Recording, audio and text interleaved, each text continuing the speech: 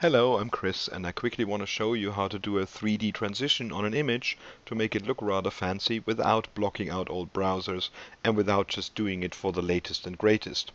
So what we have here is an image of a cat with a caption under it. The HTML is pretty simple. It's a figure with an image inside and a fig caption. That is in HTML5 what you should use to have an image with a description. That means though that still we have to have an alternative text in the image in case the photo can't be loaded or somebody can't see it. So alternative text, always a good idea. So this is the unstyled format. It's not quite sexy. We should do something else with that. So the first thing that I want to do is have the caption on top of the image and have the image a bit darker so you can read the caption much better.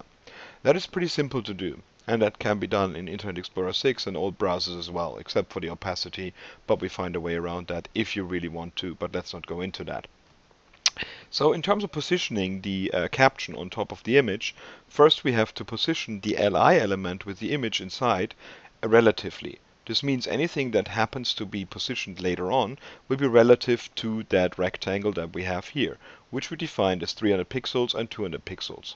We do list style none to get rid of the bullet point, and then we have a nice styling there. The caption itself is positioned absolutely, and in this case 65 pixels from the left and 10 pixels from the bottom, which puts it actually here. So we could move that around if you wanted to, and you can play with that, to move it for example 20 pixels up. But let's keep the 10 at the moment. I move it to 65 pixels to the left because I also gave it a width of 230, so that means it shifts it here and it still leaves a bit of things here. Fair enough. A border radius of 5 pixels gives it a nice round corner, and a black background with an opacity of 0.4 makes it readable and actually makes the other image still shine through. Let's make this a bit darker though at 0.7, and all of a sudden you see it's much darker, but the image is still shining through, so that looks good. Looking good is one point, but actually I'm covering the cat right now, and I just want to make that sometimes available as the cat, and when I roll over it, it becomes more interactive. So this is what we do in the next step. So if I now roll over it here, then the caption appears, and if I roll out, it hides again. So this is done with a normal hover effect in CSS, but a lot of people forget that some people don't actually have a mouse, so they use keyboard as well. So if I now do this with a keyboard here, you see that the effect actually works as well. So we've done that with using hover and also using focus. So let's take a look how that works. This is still styling for the P and the text in there, so it's a bit nicer. The interactive thing, the first thing you have to do is set an overflow of hidden on the main li. So what we're doing, instead of positioning the caption to 65 pixels, we now position it to 300 pixels, which is outside here. But we don't want to show it, so that's why we have overflow hidden. We give the image an opacity of 1, and we move it to 300 pixels here. And when you hover over the image, or when you focus on the image, we set the opacity when you hover over the list item, or you hover over set the focus on the list item, the image becomes an opacity of 0.4, so that gets darker when I now roll over it. And the same way, I'm moving the fig caption to 75 pixels on the left rather than 300 pixels on the left. And this is how this is done, so this is the interactive part. In the next phase, for newer browsers that actually support it, this would work for Internet Explorer 6 and all kind of other things as well. We now want to make it smooth, so instead of just showing and hiding it quickly, you see it fades out the image and it moves in and moves out the caption when I move over it. Again, this also works with a keyboard. So we have the interactive one here, and the smooth one then moves in and out nicely.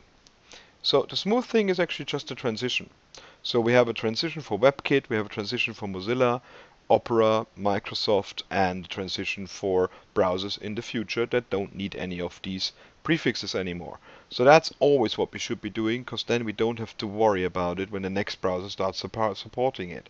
So WebKit was the first one to do it, and now Mozilla is doing it as well. I don't have to revisit my CSS anymore. It already does it for me. So this is smooth now, and it fades in and out, and this is nice. In the next step now, we want to do 3D transitions, in the last step actually.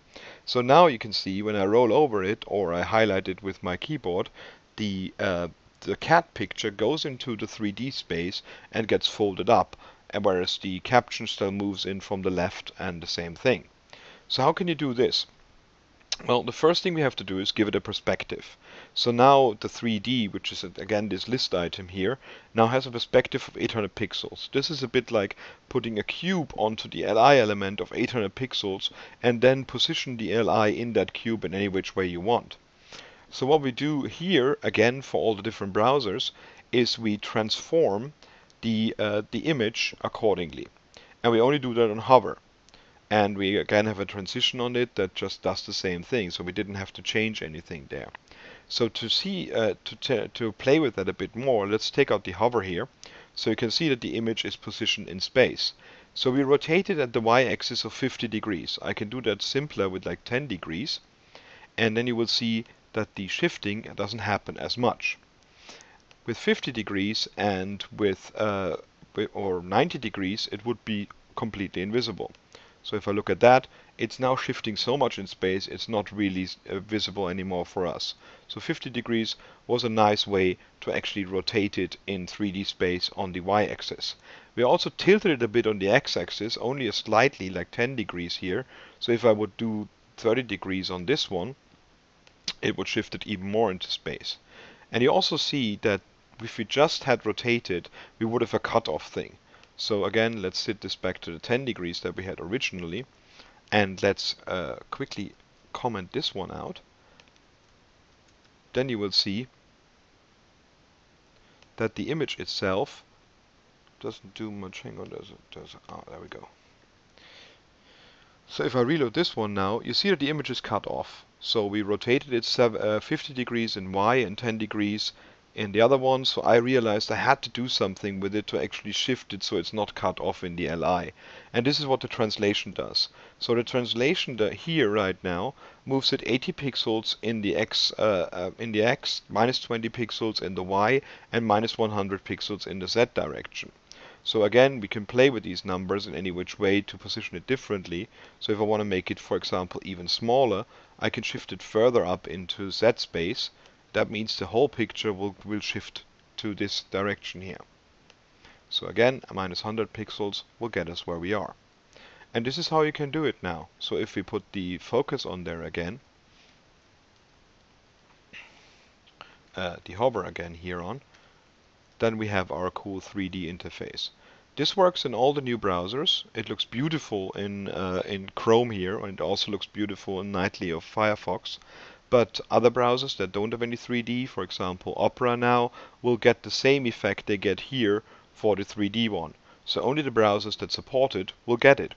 And that's one thing that we should always be thinking about. So let's recap. Alternative images, alternative text for images. Make a rollover effect that works for everybody, and then actually add on to CSS for the others that make it better.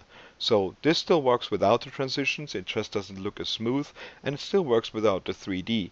And as I put all the different prefixes in there, browsers of the future will support this without me having to change my CSS anymore. So have fun and try something out yourself.